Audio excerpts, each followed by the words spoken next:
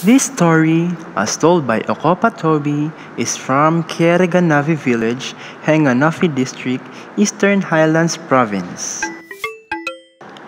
The legend of the Monster Blood River, Toti Wara. Once upon a time, there lived two brothers. The older brother was called Toti, and his younger brother was called Ogona. One day, the two brothers decided to go hunting. They took their ati and kere and left early in the morning. They crossed the small creek by their home and climbed up the side of the mountain and down into a valley where their hunting grounds were. Toti saw a cuscus up a high tree.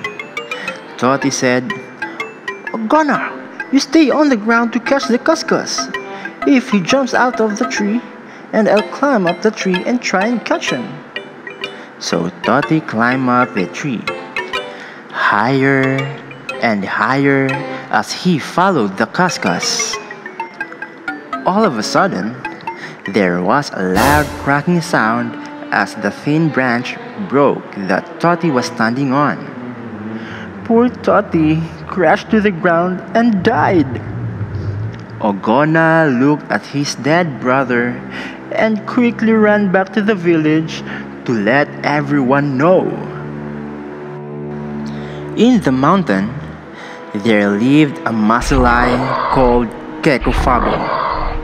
Kekofabo heard the loud cracking noise of the broken branch and hurried towards it.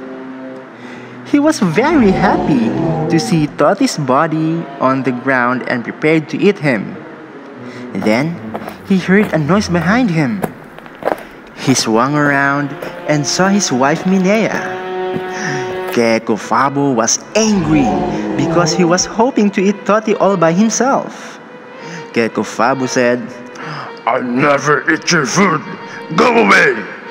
He ate Toti all by himself and sang,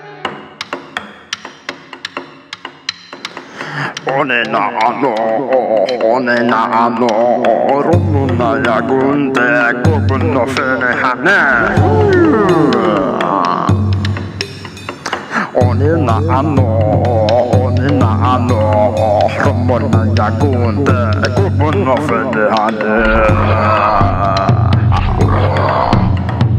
Yum yum yum yum yum yum yum. One na ano,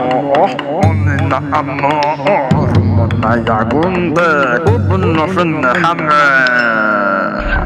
I will tell the village people that you ate Toti, Minea said.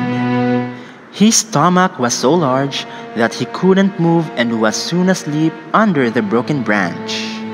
Ogana had raised the alarm, and all the village men took their spears and hurried to where Toti had died.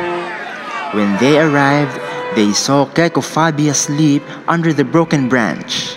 The village men saw that Toti had been eaten, so they collected dead branches and leaves and covered Kekofabi's sleeping body.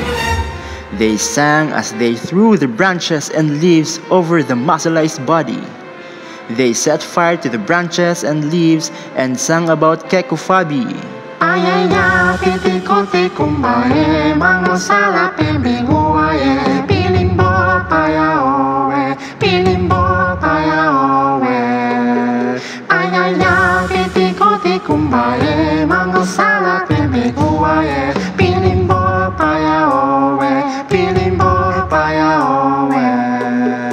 Ayaya, piti kote kumbae, mangosala pembiguaye, pilimbo paya owe, pilimbo paya owe.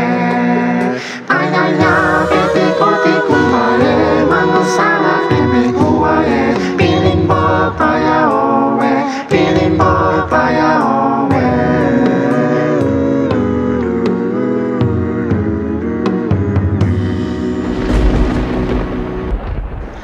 The greedy Masalai was unable to get out from under the burning branches. Finally, there were only the ashes of the Masalai, and all the men returned to their village. When they reached the small creek next to their village, they were very surprised to see that it was now a large river with gushing brown water. The men decided to build two villages on either side of the new river that they called Toti Wara River.